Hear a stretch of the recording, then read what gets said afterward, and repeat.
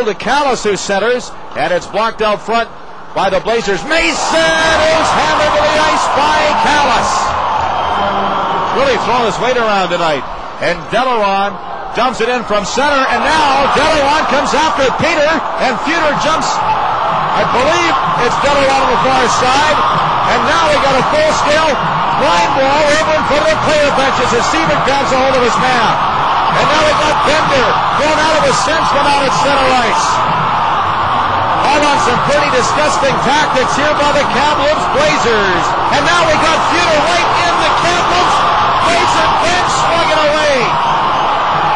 Well, everybody's on their feet in the Brand Center as the Bender-Sensman fight continues, and now Dubnik and Riki are going to fight the two goalies out at center ice.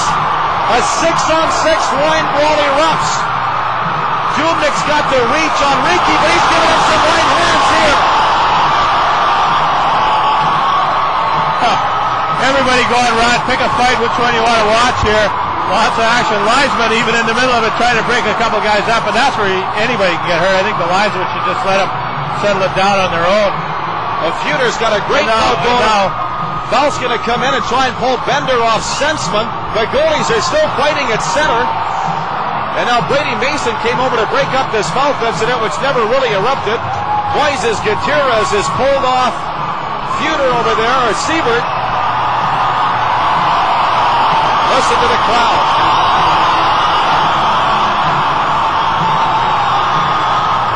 Well, all started with a big hit by Callis, and they weren't too happy with it. He caught a pretty high hit, I think, and they thought he probably should have got maybe a penalty for going a hit towards the head on, I believe it was, I'm not sure even though it was a while back already, Rod, and then they went back at Callis when he was trying to change. They knocked him into his own bench, and then that's when Futer came into his, and then from there it was just a chain reaction, one after the other. I don't think there was more than one or two fights where they were really going at it pretty seriously, but be some suspensions, I guess. Yeah. Some guys kicked out, and we'll wait and see how this all settles out. But I think you could almost see this developing, because some of the hits tonight that weren't called were meaner than some of the penalties that were called. So Derek Selaski with his hands full, but in my mind brought it on himself.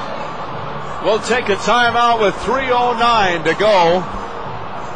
Everybody on their feet, and some of them just kept on going right up the aisles and out here. Comfortable with a 4-1 Pats lead on the Sask Lottery scoreboard. You're listening to Home Depot Pats Hockey on 620 CKRM.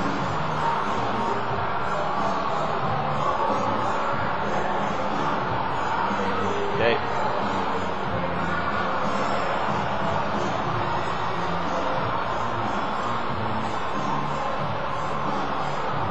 Pete, let me see your binoculars. Yeah, 60. Throw a 60.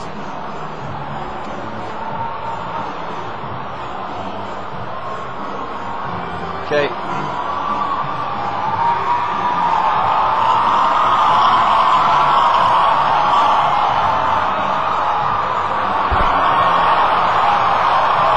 at this. Oh my God. There's a mum down here on the aisle.